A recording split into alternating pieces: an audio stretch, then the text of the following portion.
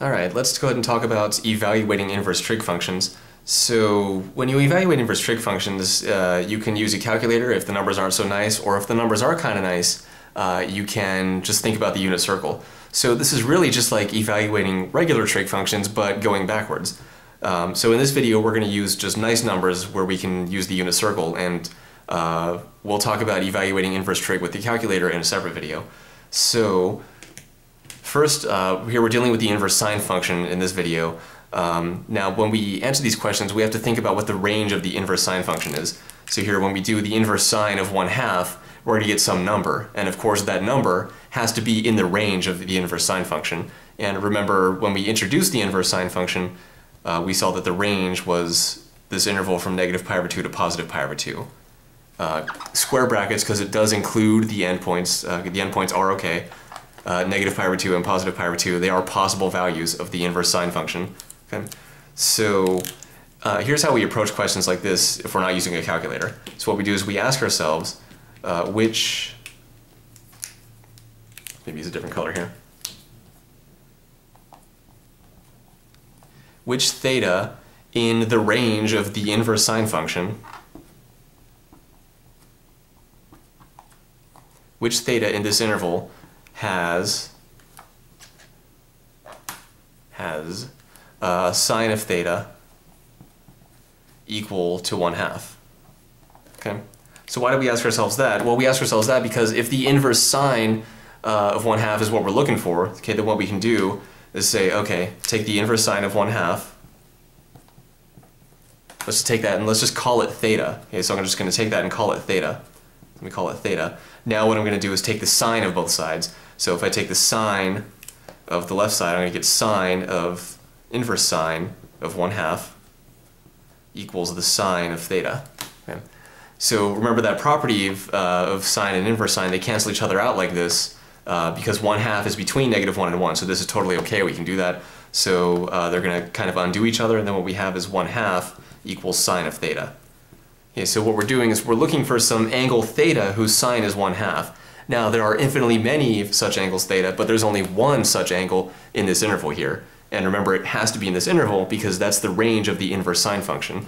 So when we evaluate this inverse sine function, we're going to get some number, some angle here, whose sine is 1/2, and that angle is also in between -π/2 and +π/2. So it's really just a unit circle thing. So if you go back to the unit circle, you'll see, oh, well, sine of π/6 is 1/2. So that's it. That's the answer. That's π/6. That's our theta. Okay, because π/6, it's between -π/2 and +π/2, and sine of π/6 is 1/2. So we just answered the question, which theta in this interval has sine of theta equal to 1/2? Well, the answer is theta is π/6. So that's the answer to our question here, part A, it's π/6. Okay, so inverse sine of 1/2 equals π/6 because sine of π/6 is 1/2 and π/6 is inside of this interval here. Okay. So again, there are infinitely many numbers or infinitely many angles whose sine is 1/2, but only one such angle inside this interval. Okay, okay, so that's part A. Now for part B, we really just approach it exactly the same way. But instead of 1/2, we're looking at 0. So we ask ourselves which theta in this interval, same interval because it's still inverse sine.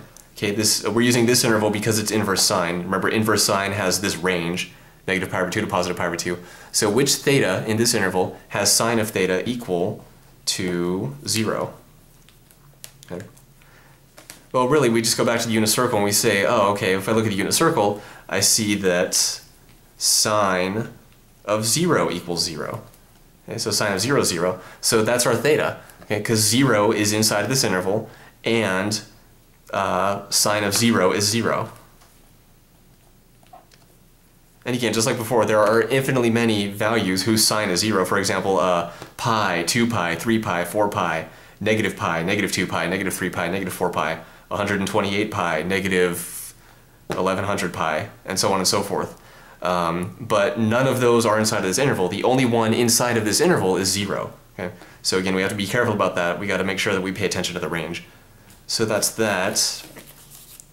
How about inverse sine of -√3/2?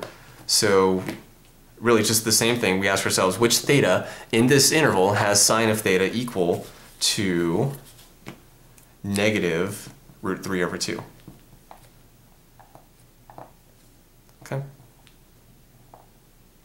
Okay, so if we pull out a unit circle, we'll see that, so what do we know? We know that sine of pi over 3 is positive root 3 over 2.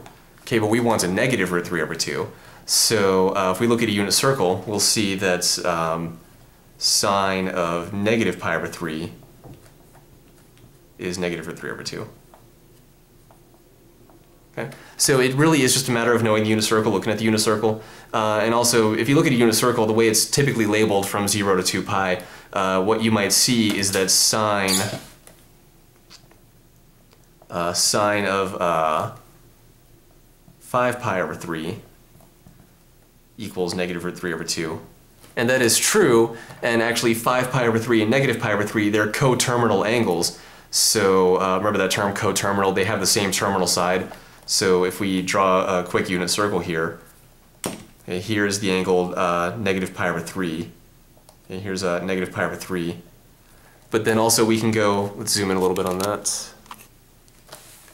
Also we can go all the way around the unit circle, and then this will give us positive 5 pi over 3. Okay, so they're coterminal, but we want to be careful because remember, the range of the inverse sine function is negative pi over 2 to positive pi over 2.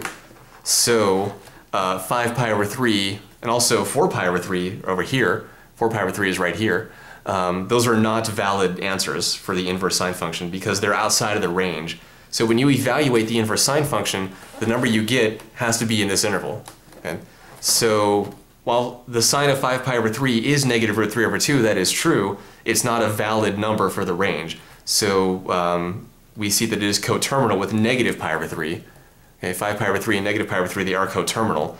So negative pi over 3 is inside of this interval, and sine of negative pi over 3 is negative root 3 over 2. So that's our answer, negative pi over 3. Okay, okay, so then this is negative pi over 3. Okay, so we'll zoom back out a little bit. Okay, and then lastly part D, actually a little bit simpler. So part D, there's a couple different ways to think about it, and we'll talk about both ways. They're really pretty much the same, but they feel a little bit different. So inverse sine of 2, so what we do is we can just do it the same way we've been doing it. We could say which theta in this interval has sine of theta equal to 2. Well, remember, what's the range of the sine function? When you evaluate the sine function, your answer has to be between negative 1 and 1, right? So negative 1 is less than or equal to sine of theta is less than or equal to 1. No matter what theta is, that's always going to be true. So in other words, there is no theta that gives you sine of theta equals 2. So then what we could say is just doesn't exist. So DNE, or does not exist, or no solution, something like that. So inverse sine of 2 does not exist, there's no solution, there's just no such number that makes that true. No real number anyway. So that's one way to think about it. Another way to think about it is just look at this directly and say, okay, inverse sine of 2, well, hey, the domain of the inverse sine function, remember, this is the range of the inverse sine function. Remember in that earlier video, we also talked about the domain of the inverse sine function, and the domain is negative 1 to 1, the same as the range of the sine function. Okay? So the domain of the inverse sine function, same thing as the range of the sine function, it's negative 1 to 1. 2 is outside of the domain, so since it's not in the domain, you can't evaluate the function there. So right away we can just say no solution or does not exist, DNE. Okay? So that's that. So be careful about that. Okay, so that's example 1 of evaluating inverse trig functions. This is all the inverse sine function, the other inverse trig functions coming up in later videos.